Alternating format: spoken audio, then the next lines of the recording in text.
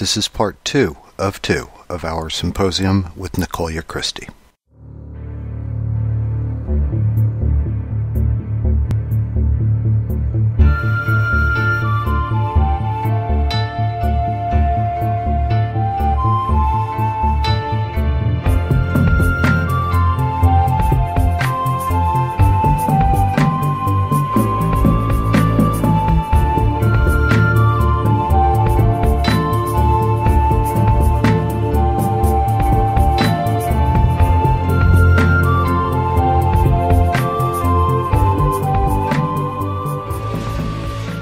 Welcome to SkyBlue Symposia, a convivial gathering for stimulating conversation and a free exchange of ideas. We are so glad you could join us, friends. I'm Susan, your host today, and today we have Nicolya Christi. She's kind enough to join us for a new symposium as we continue consciously exploring. Welcome, Nicolya. Thank you. Welcome, and thank you for having me. Thank you for inviting me. Nicolya, you mentioned Neptunian love or Neptunian relationships and how that's changed. Could you talk a little bit about how the Uranus-Pluto square has been tearing apart the old Venus-Mars relationships and moving us more into Neptunian relationships, and what the differences are and why this is happening to us? Yes. Well, I'm not an astrologer, as my friends who are astrologers will attest that I have no idea how to understand these things. I just look at a chart, and when I look at a chart, I can gnosis what's going on in that chart. I have some basic understanding of astrology. But what comes to me when I start to speak about astrological things is what I'm picking up, gnosising, if you like. So I can't answer about the Uranus-Pluto square, although one of my closest friends who is a prolific astrologer would be able to answer that in amazing detail. But what I can say to you about Venus, Mars and Neptune love, and I've written about this extensively in the new book, Contemporary Spirituality for an Evolving World. It's a very, very important chapter. I've called it Higher Love and Sexuality. And it really is looking at sort of a higher love and a higher sexuality. And so I've looked at the 4 levels of relationship, of human romantic relationship, which it goes from companions to soulmates to twin souls to twin flames. Now, what has been happening is people have been talking about twin flames without understanding what they're actually really talking about, because a twin flame relationship is rare. I mean, it's so rare that there are probably very, very few beings on this planet who have had or are in quotes, twin flame relationships. The twin flame relationship, we meet the twin flame, we re-encounter the twin flame when we are going home with a capital H. It's the last relationship, it's the last lifetime. And so we split from the twin flame. You know, when we first we sort of experienced a human form, and so we parted at that point, and we come back together at the end, and we go home. We don't reincarnate again. If we do reincarnate to this planet again, it is purely and only for service. It is not to do with karma. There is no karma we come in with. We are here just for service as a one. And there are probably, again, a handful of beings on the planet who have reincarnated as a one. So the focus, really, what people have been discussing as twin flame relationship is actually twin soul relationship. So what happens is we have the level of companions, which again is it's sort of experienced by, I just try to find the right wording so I'm not sort of saying something that's politically incorrect. I just want to say people who are unconscious, people who have not consciously awakened in any way, they tend to be in companion relationships. They're kind of best friends, and, you know, they sort of just live around each other, but they're no great love. And then soulmates, you know, you have many, many different levels, from the most unconscious soulmate relationships, but nevertheless they are, to the most conscious soulmate relationship. And when we are at the most conscious level of soulmate relationship, that's when we make the step between the highest level of soulmate relationship, we step into the twin soul relationship. And the twin soul relationship, and again, I write about this in depth in contemporary spirituality of an evolving world. So I may not give it any justice in what I'm saying right now, but the twin soul relationship is pretty much everything the twin flame relationship is and can be, but is not the twin flame, although the twin soul can actually be the twin flame, but we don't realize this because we have to be at the highest level of human evolution to embrace twin flame relationship. It is not possible to be in a twin flame relationship unless we have become literally perfected human beings. And of course, we know that there's probably a handful of beings on this planet who are or have been perfected human beings. Now, when I talk about the difference between Venus and Mars relationships and Neptune love, is Neptune love is beyond personal. So what you find with a twin soul relationship is a beyond personal relationship.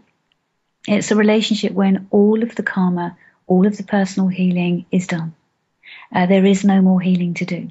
So what happens is when we come together in a twin soul relationship, we are together for pure love. We are with each other for pure love.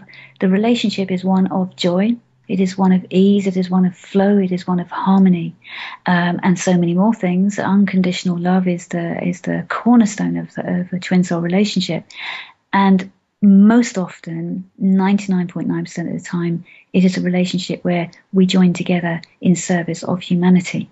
And so we combine our light, if you like, and our consciousness and our intelligence and our gifts, and we work together for humanity. And it's a beyond, as I say, beyond personal. Now, anything below, if you like, if we're going to put it on a sort of a hierarchy, anything below a twin soul relationship, that is a conscious awake relationship, will fall into the category of soulmates.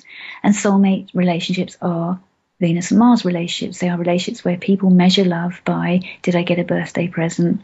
Did I get flowers delivered to me on St. Valentine's Day? You know, did this romantic thing happen? Did I get a box of chocolates on that day? Did I get, my favorite aftershave, whatever? Love is measured in not entirely pure formats. It's kind of measured on how is that person showing me in a material sense. Neptune relationships have no basis whatsoever in the material. The material is entirely devoid. It's devoid of material in the sense of being based on anything material. Whether somebody's being jetted off to a romantic weekend away is irrelevant. All that's important in Neptune relationship is the twin soul relationship is the purity of the connection, and that is how I can describe it on a phone call. But for in-depth analysis of that, then it's in the book, the new book. Could you briefly describe the difference between a twin soul relationship and a twin flame? Yeah, the twin flame relationship is, as I said, in a way, let's just feel into this. The twin soul relationship is the higher octave, if you like. It's the higher octave of the soulmate relationship. And with the twin flame relationship, this is the relationship where we're not coming back again. We don't reincarnate again. That's why it's so rare. Now, with twin soul relationships, they can be absolutely beautiful. They easily can be believed to be a twin flame relationship because they can be so sublime. Yet those beings will reincarnate again.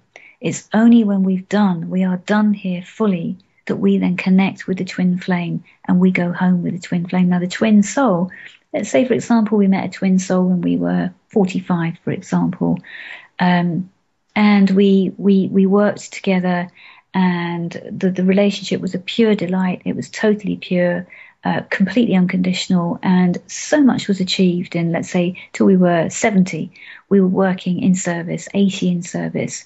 There can come a point where the veil is lifted, because there is a veil that, if you like, hides the twin flame. Where there can come a point where the veil is lifted and we realize this being that we've journeyed with for 30 years and had the most beautiful in-service relationship, in service to humanity and to each other, where that veil lifts and we realize, yes, this is my twin flame. Now I know this, because we reach a point, it's something you can't know in the mind. It is just something that is felt at a cellular level. It's a gnosis at the deepest level. this being is my twin flame. I am not returning. I will not be coming back here. It's done. And the only way we know that is when we have had decades, if you like, or for however long we have to live, once we've met that twin soul, of absolute purity, of harmony, of joy, of peace, of service, of fulfillment. Now, this is another important terminology, fulfillment. The difference between a soulmate relationship and a twin soul relationship is the fact that in soulmate relationships, no matter how subtle it is, at the highest level of soulmate relationship, there will still be the subtleties of the need for security.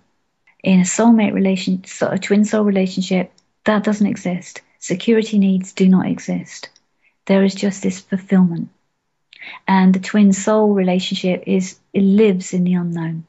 The soulmate relationship, even at the highest level, needs an element of the known.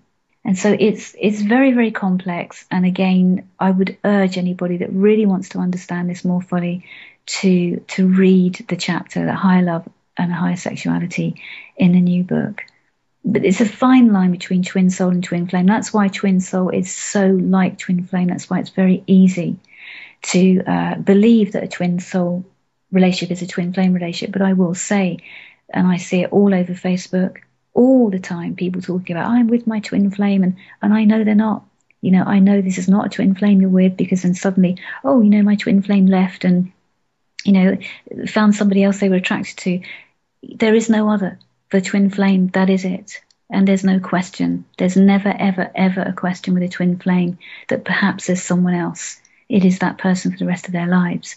So, you know, I see all over Facebook people talking about, and in fact, all over everything I see, you know, twin flame this, twin flame that. And that's not the case.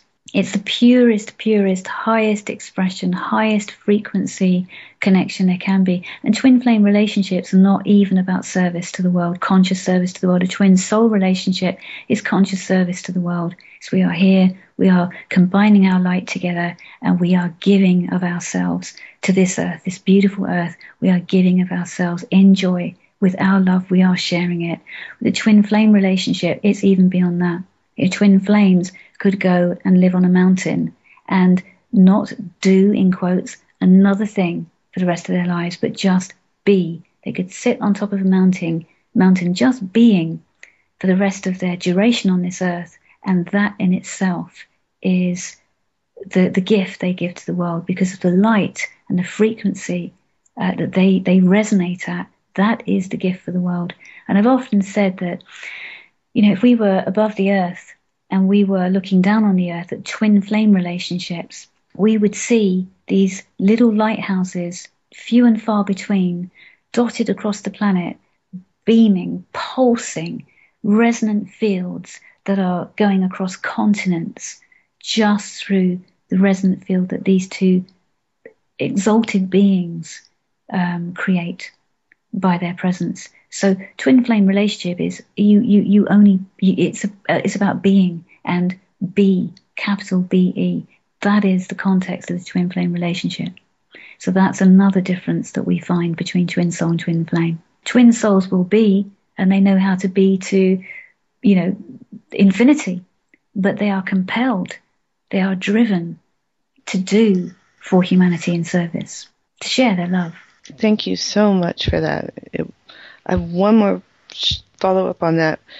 Would you have any insight into people who are in soulmate relationships and have found a twin soul relationship, and the dichotomy of still loving their soulmate, but having found something new and better, but not wanting to hurt a soulmate because that's a treasured relationship? Well, you know, what I would say to that is it depends which level of soulmate relationship you are resonating at. Because when you are resonating at the highest level of soulmate relationship, and that is the level before twin soul relationship, you are with someone who is in the same space as you. You know, we are only in relationship with a being who is at a level that we are at, and if we then, our evolution accelerates to such a degree, we naturally, that bond in terms of the relationship, we can stay friends with that person for the rest of our lives, but the bond that's between us starts to dissolve because the frequency doesn't match anymore. So we would naturally gravitate away from that being, and we would have the consciousness. And if we're at the highest level of soulmate relationship, the consciousness is there with both beings to sit down and to have that conversation and to say, namaste, bow, and this is what's happening. This is what is unfolding in my life. And if we are at the highest level of soulmate relationship, the being that we are in relationship with is going to bow back and say, thank you for sharing. I understand. This is the point where our paths need to part. We find a different way of being with each other. It's a co-supportive at that level. It is such a high level, the highest level of soulmate relationship most people on this planet never ever reach, let alone get to twin soul relationship. You see, what I want to put across in the book is it's very important that people begin to understand these terminologies. They begin to understand the phenomena that these relationships are, because when we fully understand it, we can start to imprint that understanding or activate that understanding in our own blueprint, and we can then begin to accelerate our own process towards manifesting these higher loves, if you like, in our lives. So the highest level of soulmate relationship, it's never going to be about what you've just said there, because that scenario isn't going to manifest in that way where we don't want to hurt the person we're with, because the person we're with is at such a high level of consciousness that that's not how they're going to take it. They're going, you're going to have feelings. You see, this is a difference again. What's the difference between emotions, and what's the difference between emotions and feelings? And emotions and feelings are very different.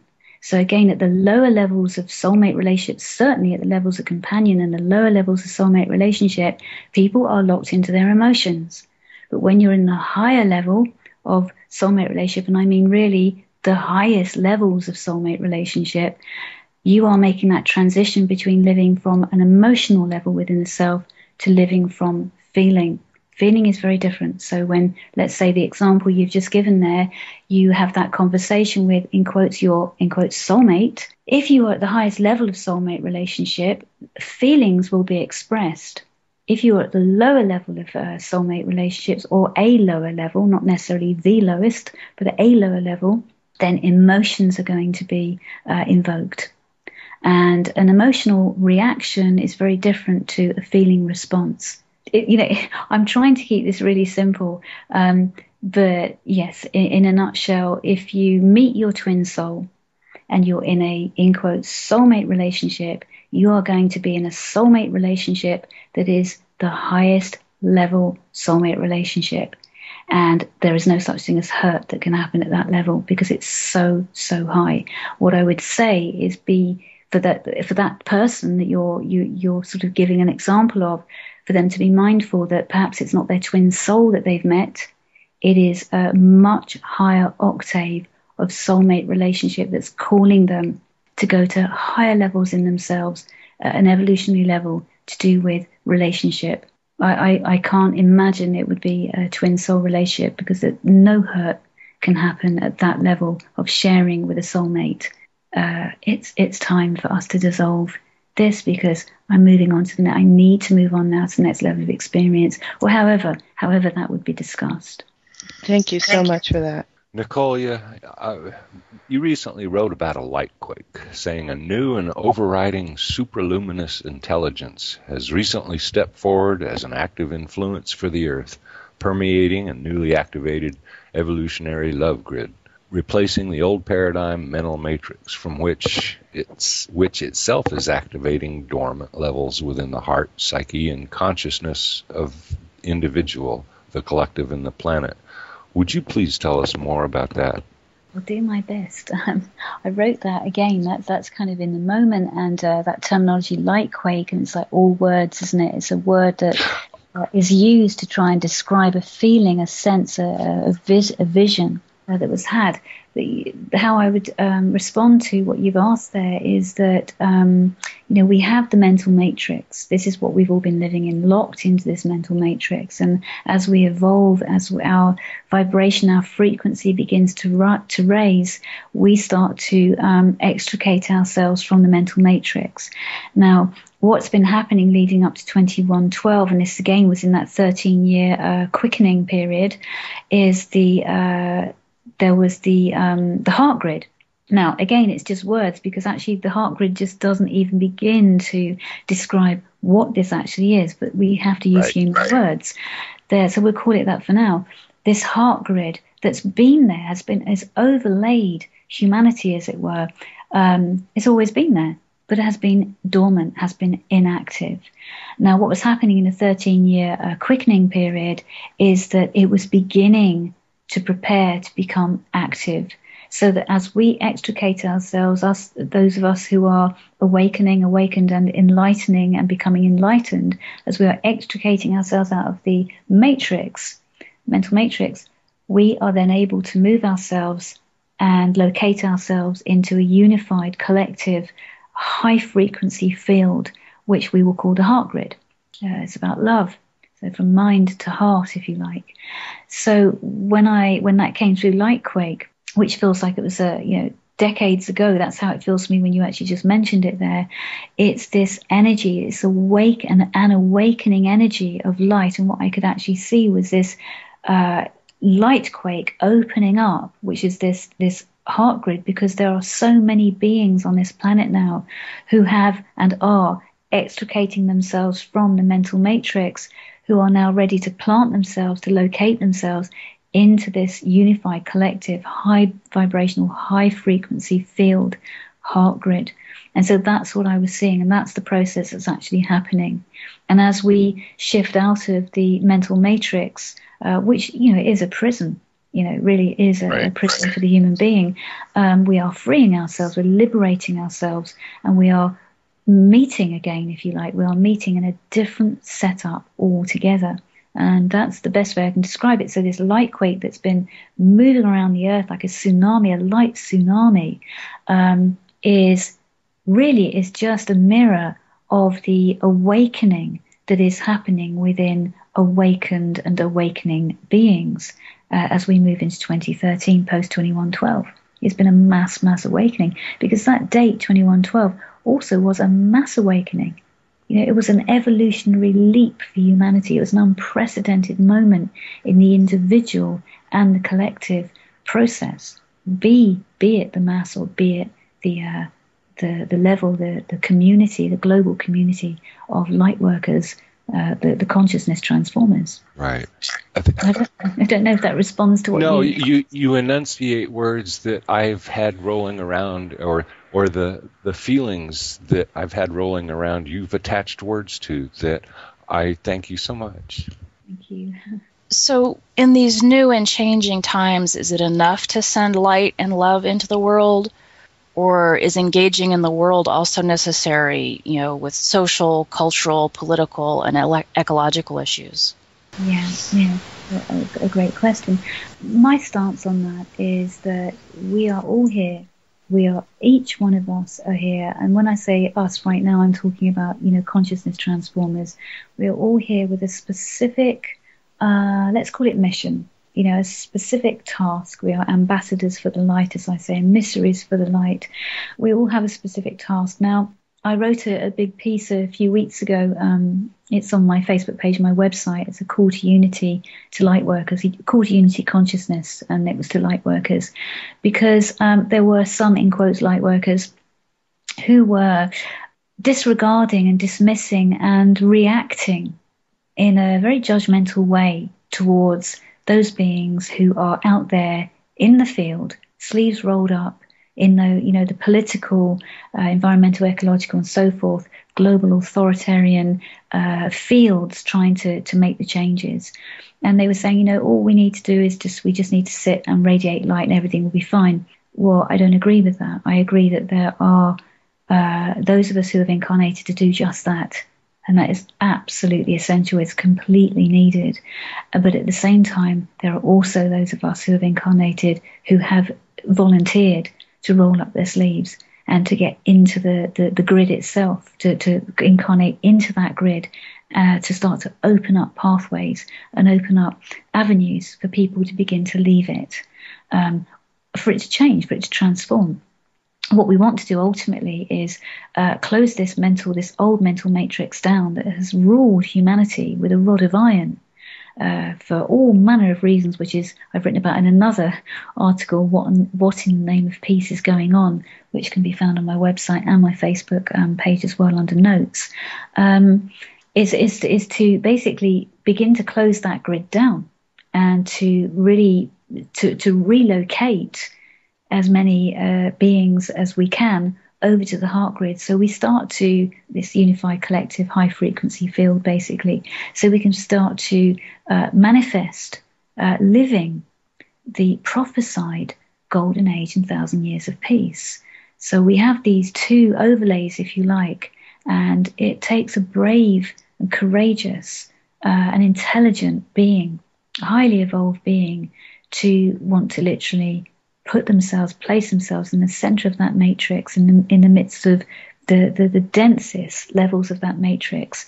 And these beings need to be honored. So, I have to, and that's why I wrote a call to unity consciousness recently as an article, because I had to say, come on, we need to support those that are actually in the field with their sleeves rolled up, while some of us are sitting in the heart grid meditating and really amplifying the light, holding the current. I've heard people that go to see John of God in Brazil, and there's the current room, and these people are selected to go and sit in this room. I'm sure you know about this, and literally just hold the current, so that the entities that incorporate João de Deus, so that they can actually incorporate his body. So the current has to be held, a frequency has to be held in order for them to do that.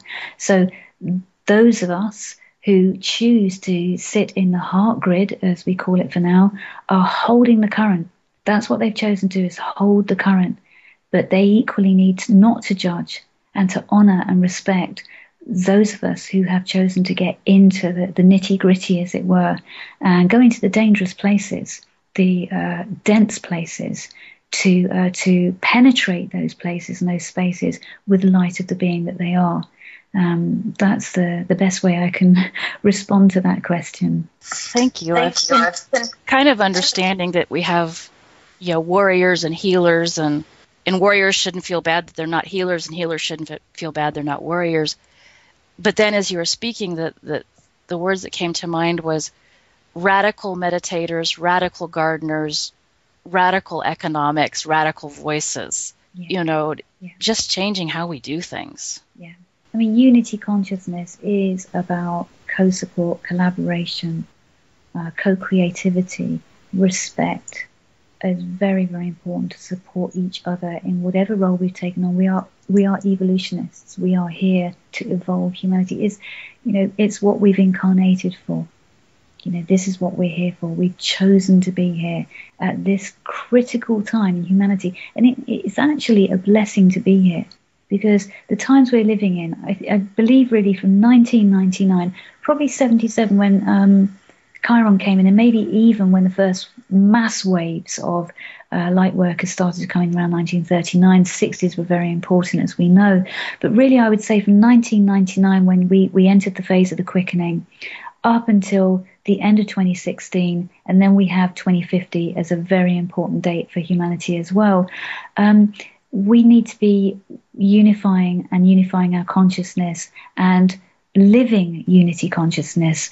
See, this is another, something I speak about a lot is it's very easy to talk the talk.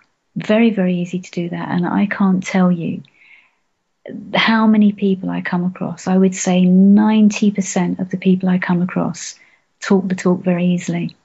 But when it comes to walking the walk, that's a different story. What goes on behind closed doors is not always what is being written about, what's being talked about out there in the world.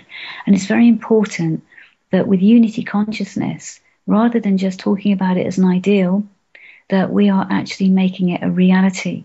And it's not a reality when one, in quotes, light worker judges another, in quotes, light worker for their choice, what they're doing in this lifetime to serve humanity, because that's what we're here for. We're here to evolve. We've come here at this time specifically for this reason, and it is a privilege to be here at this time. This is something that will, living in these times for the beings that we are, and when I say that, I mean the consciously awakened beings, the light beings, if you like.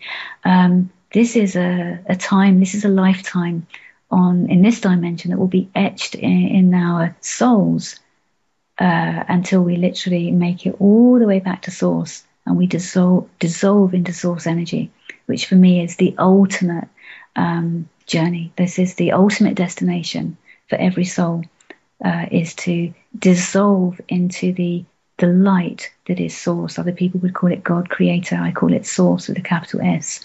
And until we get to that point, this is something that stays in our psyche, our soul, if you like, being here at this time.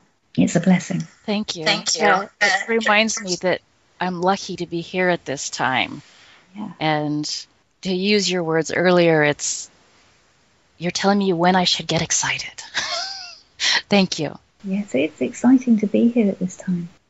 Yeah. I had this thought earlier. I was actually driving from A to B, as it were, and I was turning things over in my mind, and I had this thought about, and I thought I'd put this out as a post, I think, write about this, that, people, I feel people have lost, maybe never even had it, a sense of purpose. And purpose is so important. When we have purpose, we feel alive. When we have purpose, our lives make sense. When we have purpose, we trust. I mean, being aligned with our purpose is just the most incredible, life-transforming event of our lives.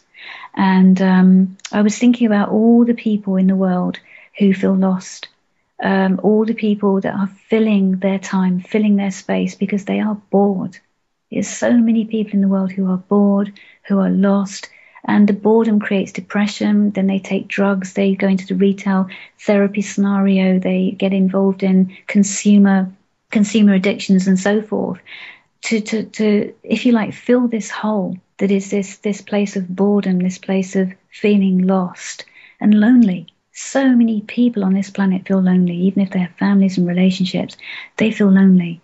And I wanted to say to everyone and anyone that feels lonely, feels bored, feels uninspired, feels depressed, or any of these feelings, align with your purpose. Because if you align with your soul's higher purpose, you can never feel any of those things. You can only feel inspired. You can only feel filled each day with inspiration and energy and motivation, and you feel good about yourself because you feel you're actively doing something to serve humanity, to serve the light, to serve all the kingdoms on this earth.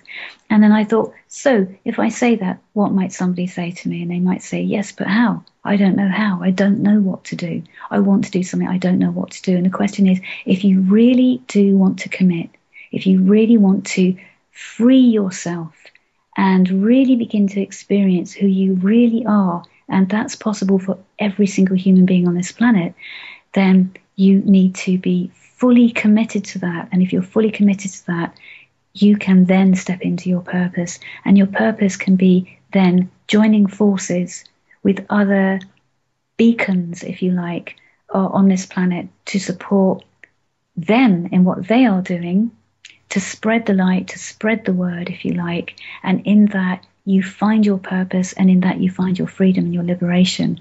And this is something I'm only speaking about this now. I had these thoughts a few hours ago that I'm going to write an article on, because I feel like I want to put a call out across the world in a way, and in a way show the way to how people can free themselves up from this, again, this mental matrix, this matrix people have got stuck in.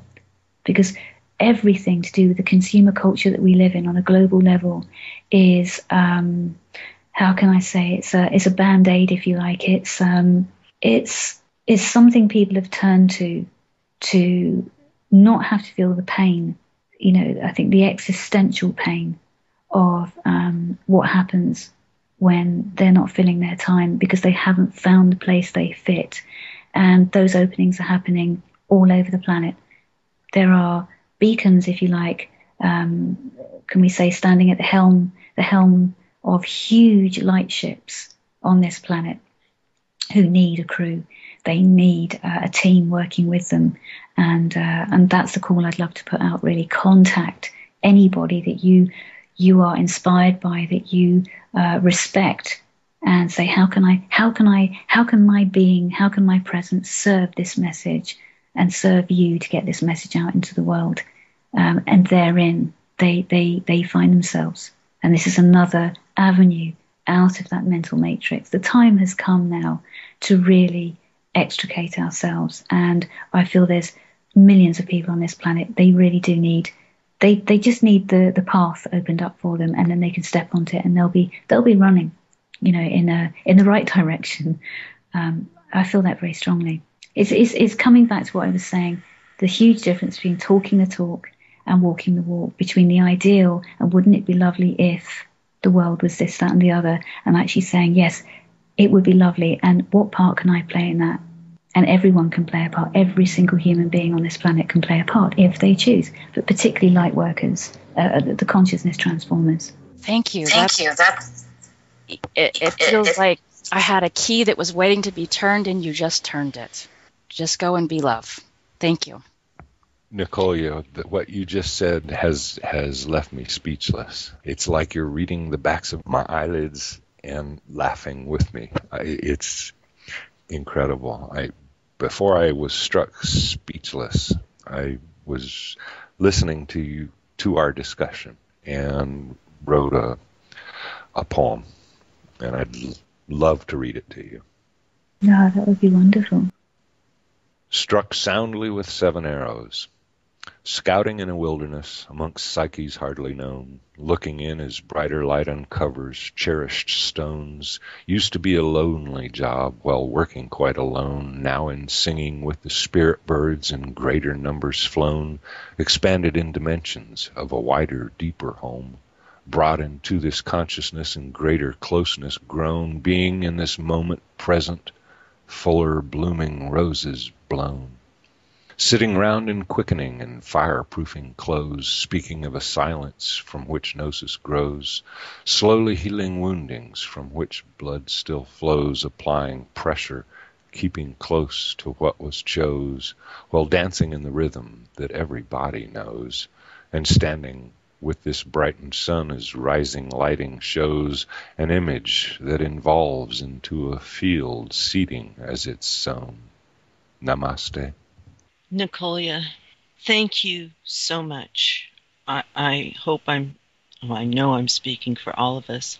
It's been an incredible conversation we've shared with you, and it's been very amazing. It's like you've spoken in your voice for all of our voices, and we are so appreciative, and we wish you so well in what you're doing and support you, and we will look forward to when you come back and speak to us about your new book. Thank you again. It's been lovely having you. Well, may I say a few words just to close my time with you?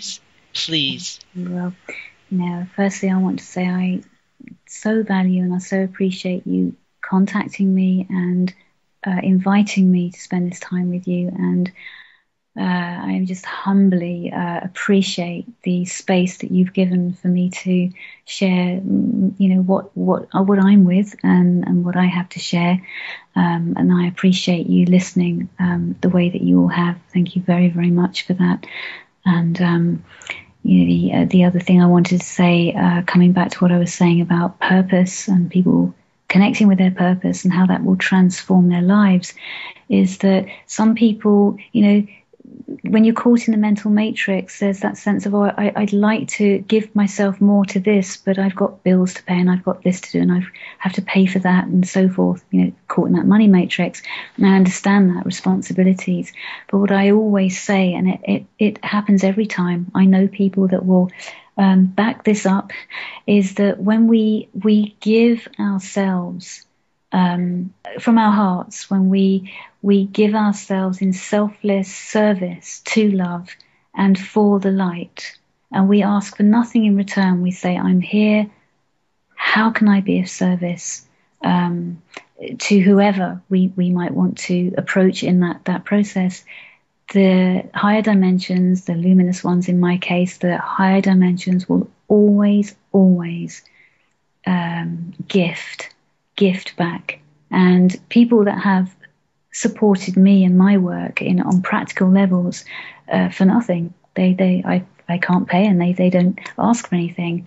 Magical transformational things happen in their lives. So I'm saying that not for the reason for people to do it, but just to say that when we move into a different kind of economy, if you like, exchange economy, where the rewards that come back to us may not be monetary, the value that they have is far beyond. So I just wanted to leave the listeners with that thought, that there's a lot that needs to be done. And in any way that anyone can help with anyone out there that's doing this work, please step forward, and they will be gifted without any question by the heavens. So thank you very, very much, everyone, for listening. Thank you, my lovely friends here, for having this conversation with me today. And I just send love and light and bow to everyone. Thank you.